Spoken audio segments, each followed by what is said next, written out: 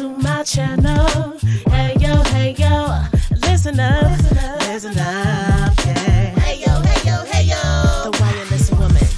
You in charge of the girls, right? I am in charge of the girls. Are you in charge of the girls? I am in charge of the girls. Okay. All right. Hey, yo.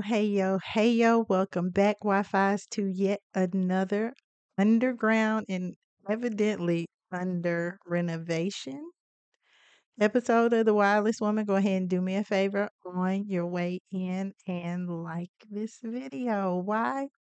Because when you like it, well, I love it. Also, if you haven't already, make sure you subscribe to this channel.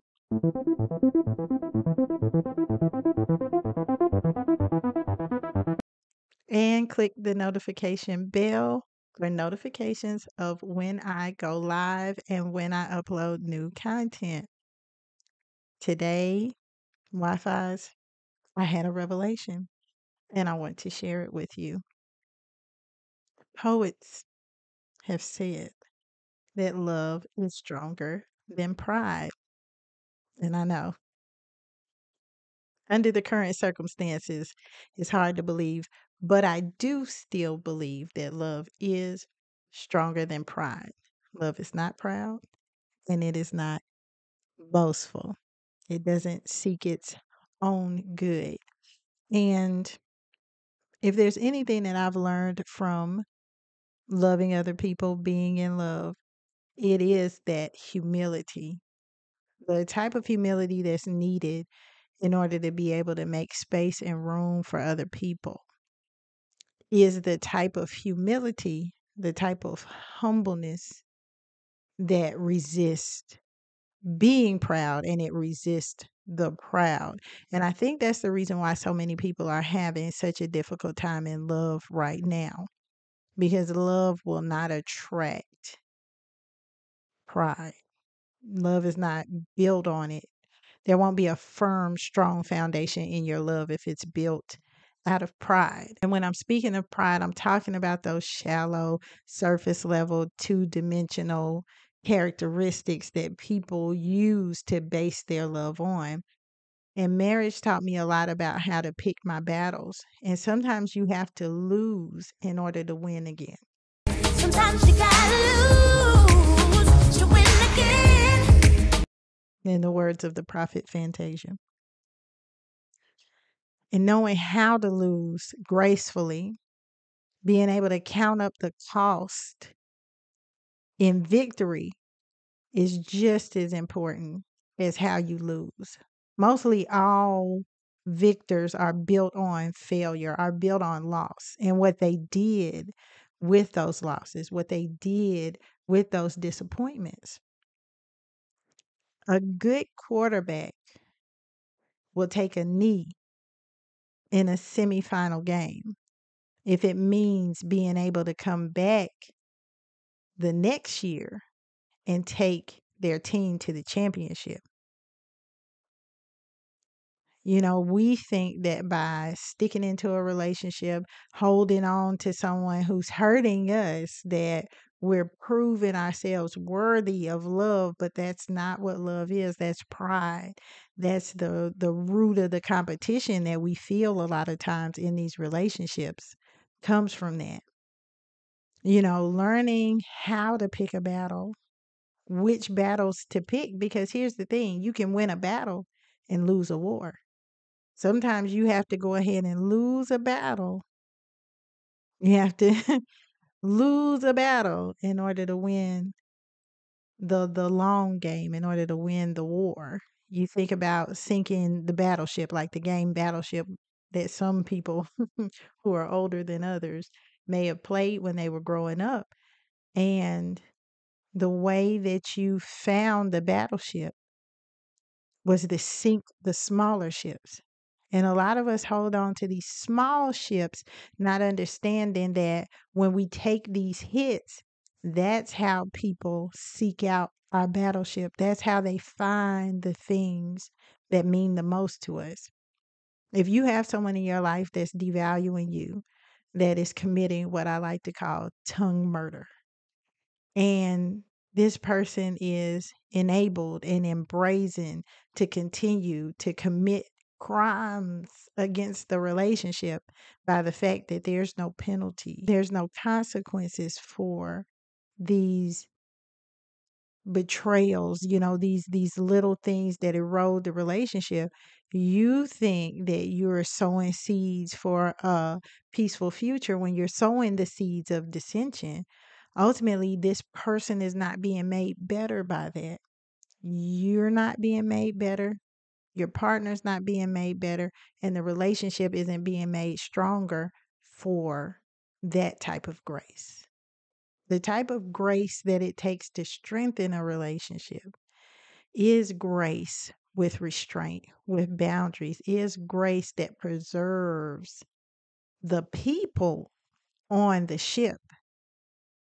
There are times when people have to jump from a ship to save their life because the ship itself may not make it to the shore, but you may be able to swim to the shore. Whereas if you stay on that ship when it's going down, you're going to be sucked into an undertow and trapped aboard. It takes grace to love not just yourself, but the other person enough to say, we got a better shot at this if we leave the ship behind.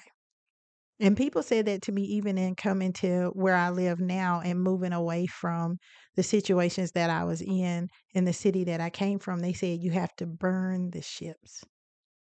And the ships brought you there, but the ships no longer serve this new phase of your life. And that takes humility to say, I was wrong. To forgive not only your partner, but yourself. And you never get to do the full work of healing yourself and having that forgiveness for yourself as long as you're still holding on, because you're still in the cycle of being injured.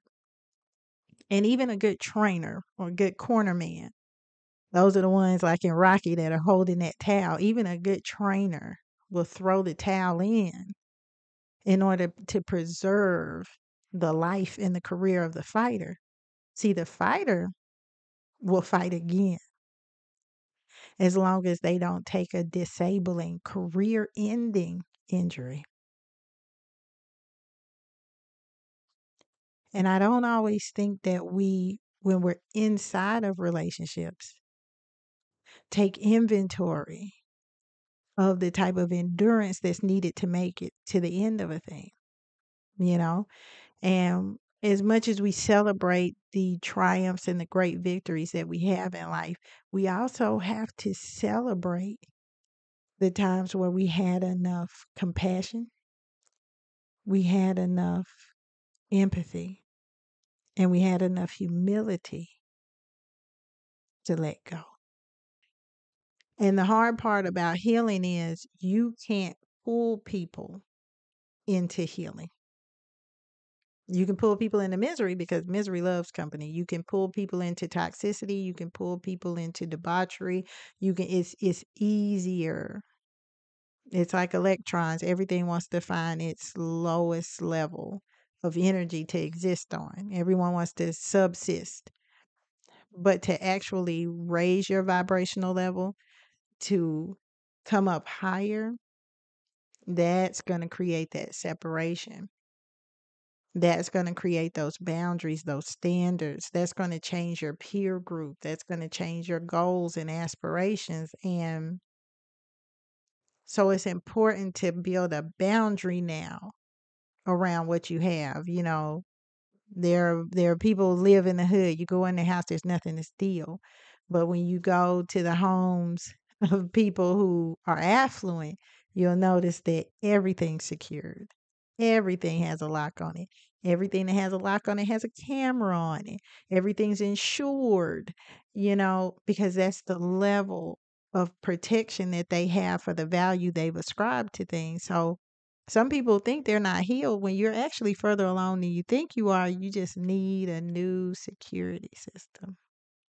And that security is not being abrasive, being brazen.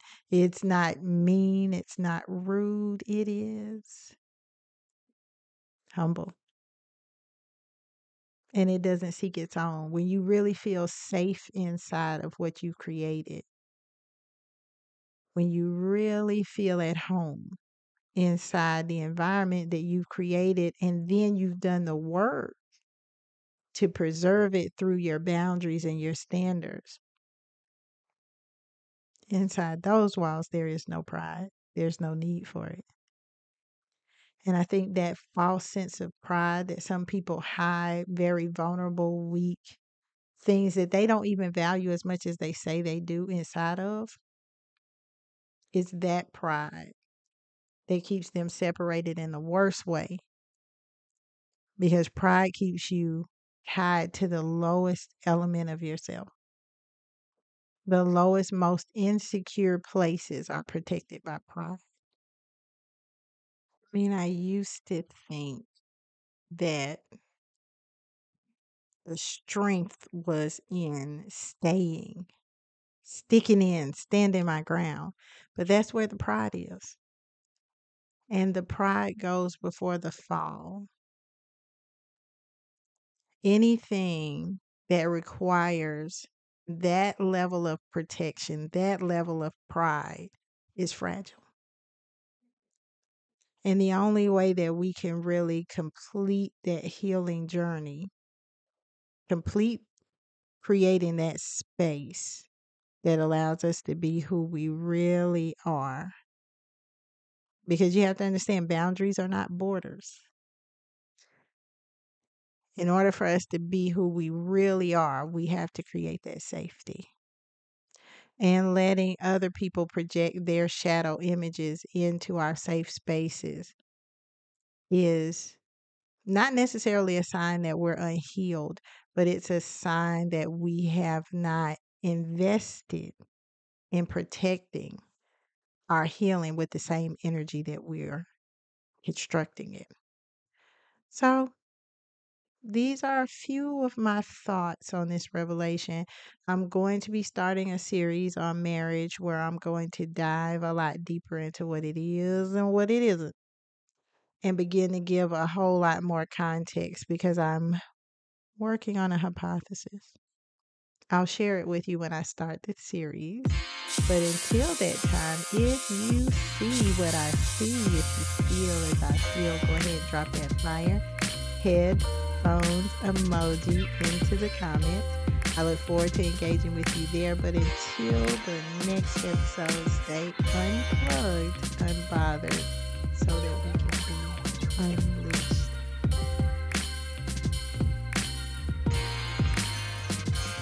Well, I respect your ambition, Willie, but you got to have vision.